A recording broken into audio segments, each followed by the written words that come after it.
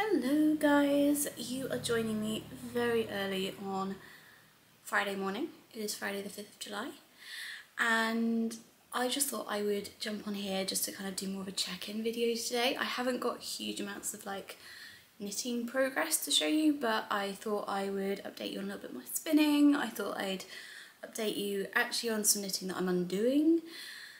Yeah, it's going to be more of a check-in video and quite short.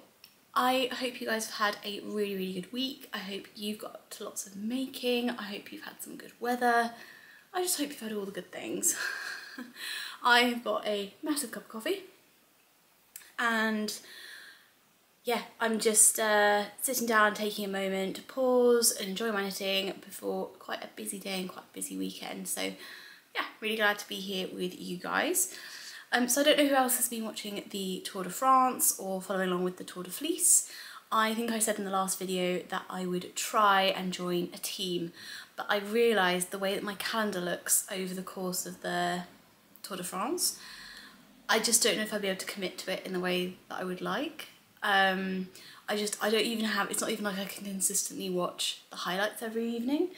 So I haven't officially joined a team, but I am following along. I'm really enjoying it. I'm enjoying the hashtags, and yeah, I am doing quite a lot of spinning. So I think in the last episode I showed you this as a finished object. This is a merino Cheviot blend and I got 39 grams and 85 meters for kind of 2-ply on my drop spindle. Well, since then my little Nano has arrived. Unplugged at the moment, hence the cable hanging down. I'm so in love, guys.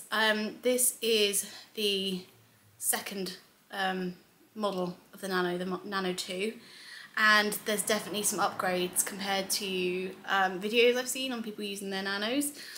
So the clips are a little bit different. It's got kind of little sucky feet on the bottom to hold it steady. It's quite quiet. Yeah, so far so good. Oh, I think they've also changed the way the bobbins work. So the bobbin ends now screw on rather than push on. So yeah, I'm really enjoying it. And on the Nano, I have made, the Nano arrived on Tuesday. And I have spun, no, I lie, that's not the Nano. I've spun this.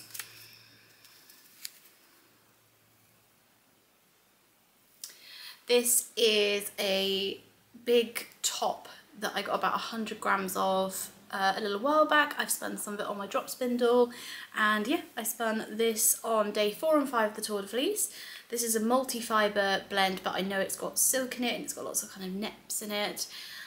So I got 62.2 meters per 35 grams. So this is kind of a heavy DK to worsted weight yarn, really. There are sections of it that are probably more like a kind of sport to DK weight, but on average it's pretty consistent. I'm actually really happy with it, and I'm definitely finding, I think I spoke in the last video about, you know, would I find the Nano easier to control how much spin I'm putting in and how I'm plying it, and the answer is most definitely yes. So I'm really pleased about that.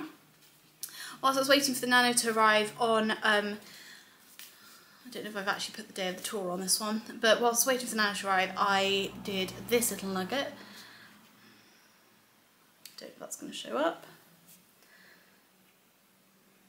There we go.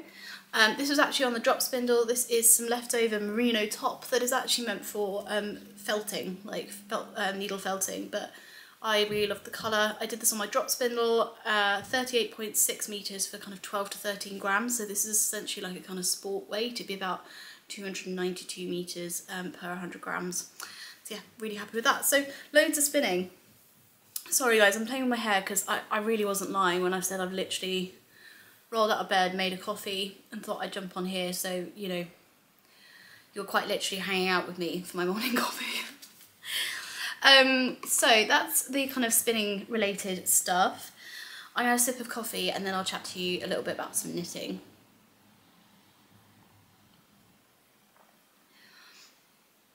I just love this mug. It's about as big as my face. I got these from IKEA like probably about 10 years ago, and I have 2 of them, and they came with like a big saucer to match, and I just loved them. And then I was in like a kind of shared house just after I'd left uni, and when I went to move out, one of them was missing. So I only have one of my really big mugs, but I love them. Okay, so project that I have probably worked on the most, I'd say I haven't picked up my knitting as much in the last 7 days as I normally would have.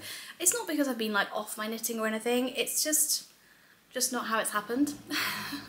But I have picked up my chroma sweater. So we've picked up a sleeve. Now I've got a kind of interesting convo to have around picking up sleeves and needle size for sleeves and pickup rates and stuff. So as you can kind of see at the moment, this is kind of going down the shoulder, then ballooning out slightly and then tapering down. This sleeve looks really short, but just remember this is a really big drop shoulder. So I'm hoping this is going to block out nice and straight. That's my hope. I don't really know how to show you this. That's my hope, is I'm going to kind of block it out straight. But I've done this on 2 jumpers recently, so I'll show you my terracotta sweater in a minute. I have never ever had to go down a needle size for my sleeves. I know some people that's their kind of routine because if you're knitting it on a smaller circumference circular needle, your tension can change. But mine, I don't know, I've just never had to do that, never. And I have done kind of picked up stitches on a kind of drop shoulder before. So I don't know whether my tension's changed or if it's like the pickup rate I'm using, but yeah, that was a bit of a surprise. If I have to rip these sleeves back, if they don't block out properly, then it's not going to be the end of the world because they're pretty short. I mean, look at that.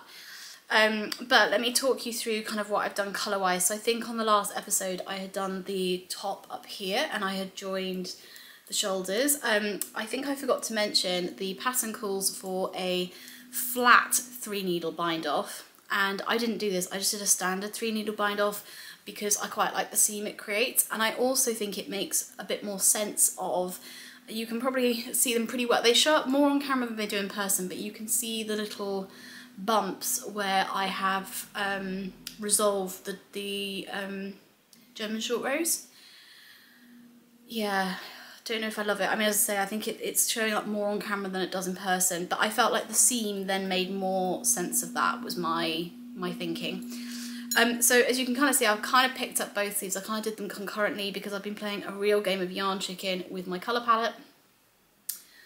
But I have gone for what I concluded with, because I really wasn't sure what I was going to do, because I knew I didn't have enough to like fully colour block and do the same on both sides. So I've continued, this is Thunderstorm, which is one of my colourways on my Natural Decay base. I've done a stripe of that, then I think 3 rounds of the Merino Skewer, then 12 rounds of Merino Skewer's Coal, then 1 round of the Merino Skewer White, then 12 of the Santa's Gone Perfect in this kind of chestnut colourway, and then I've done 1 of the Merino Skewer, and then I've finished it off in the Santa's Gone Perfect colour that I started the body on. Does that make sense? So I've got the stripes on the sleeves, those are going to then match the 2 pockets that are going on the front. So we've kind of gone more stripy than I'd intended, but I think it's going to look quite good. And what I really wanted with the sleeves was I really wanted to make sure they were actually quite fitted. I didn't want them sitting too wide on my arms, because I'm picturing this jumper as being the kind of jumper that I throw on a morning like today. It's wet, it's cold, to sit and have coffee in. I'm picturing actually dyeing in it, if I'm honest, and like doing things like cooking and stuff where I don't want my sleeves getting in the way. I think this is just going to be a really cozy throw-on piece, so that's the plan there. So I'll keep you guys posted on the blocking and whether or not I have to redo the sleeves. If so, I probably will go down a needle size but keep the same pickup rate and see how we do there. Okay. So the other thing I have been doing, we'll keep on the same topic of the sleeves. This is going to be inside out, but you guys can get the idea. So this is another sleeve that I've picked up in the last, few weeks. And it's done the same thing. It's just like wildly too big. This one I could predict a little bit more because the body of the sweater has got texture and colour work which draws it in as gauge-wise, whereas the sleeve I'm knitting in plain stockinette. So yeah, it's just too big. So what I'm actually going to do is I'm going to rip the sleeve off, and then I'm going to go back in, I'm going to do a double folded neck band for the collar, and then I'm actually going to just finish the armholes off with a small, not very deep rib. And then I'm going to go in and I'm going to extend the rib on the bottom of the body, and I'm going to redo that, and I'm going to make this a slip over kind of sleeveless vest is what I'm going to do, because I think I will wear it a decent amount in that format. And excuse me, given that I was just going to do the sleeves in plain stockinette, I don't think it makes much difference. So that's the plan with the terracotta sweater. My hope was actually to have done that before this video, but you know, that's just not how it goes, so that's fine. But we are beginning, as you can kind of see guys, we are beginning to get through some of these longer term whips. The other one that is on my mind is my summer top, which I have made progress on this week. Again, not enough for it to look different really to show here. The other one is my Big Love cardigan. That's the other thing that's kind of on my needles, that is kind of on my brain, that's been on there for a long time. And then my Maggie cardigan, which I haven't picked up in this last week, but obviously I made huge progress on quite quickly. I think I might take that on the train with me. I'm heading off to the city over the course of the weekend, so I might take that with me.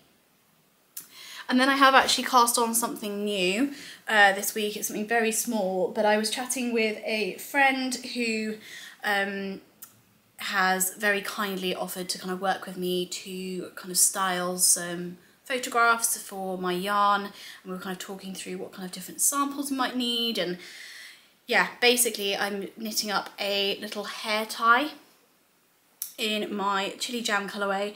I'm not following a pattern. I know some of the designers have released like patterns for scrunchies and little bows and stuff. I'm not following one of those. I've just cast on 3 stitches, increased up to 16 stitches with a little 2-stitch I-cord knit on edge as I go, and then I'm just knitting straight, and then I will just do the equivalent taper on the other end. And yeah, this is where we're up to.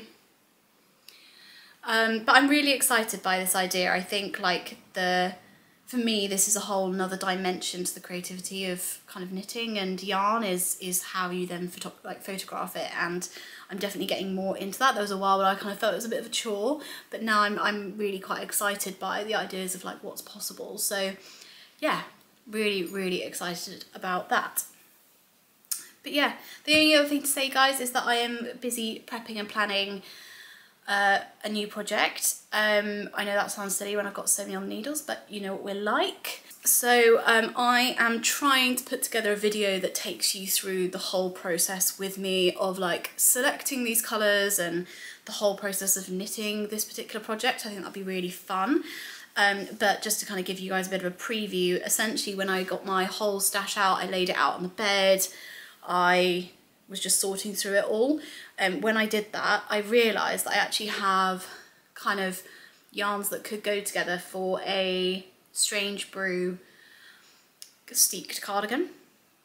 So I have basically like grouped all those scraps together in this little basket. I'm going to do a background colour of grey, and I'm going to fade from various different 2-plies I've got from different brands.